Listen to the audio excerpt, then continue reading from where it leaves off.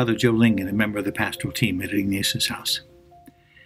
Our gospel story today, the story of Jesus' appearance to the disciples, and specifically to the Apostle Thomas, is a favorite for many. And it is a favorite, I suspect, for one important reason. It addresses our doubts. Note I said our doubts.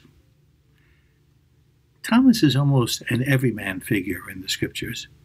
He articulates his doubt and serves to express and address our doubts as well.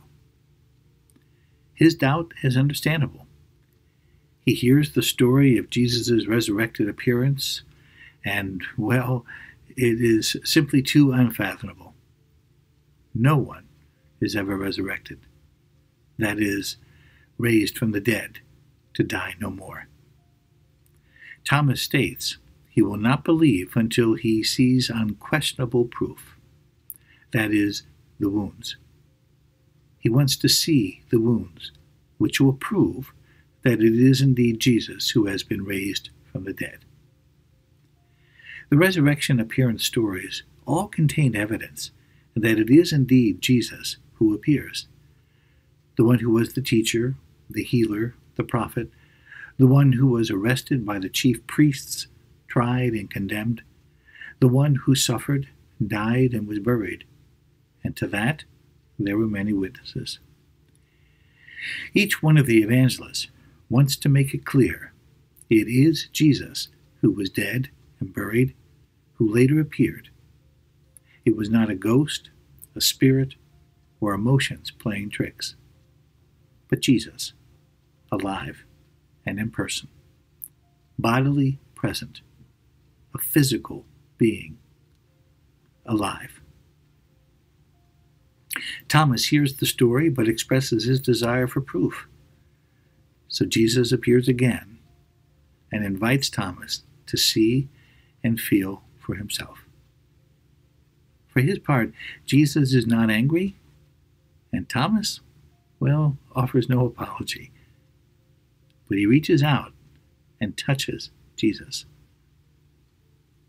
Something happens in that moment, something that happens in every resurrection appearance. Namely, there is a moment of recognition and the grace of belief. Belief, the grace of Easter.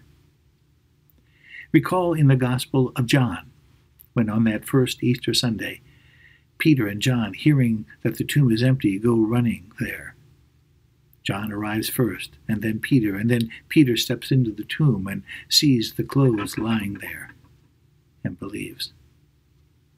And then John steps in and sees the same thing and believes. Each year we celebrate Easter, I believe a little more. I become more certain, more confident, and sure that what we celebrate is true, and what we believe will come to pass. That is, life after death. This is a key tenet of our Christian faith, the resurrection of the dead, and eternal life with God. Thanks be to God. In our liturgy in remembrance of those who have died, we say, in death, life is changed, not ended. So I believe. So we believe. Thanks be to God.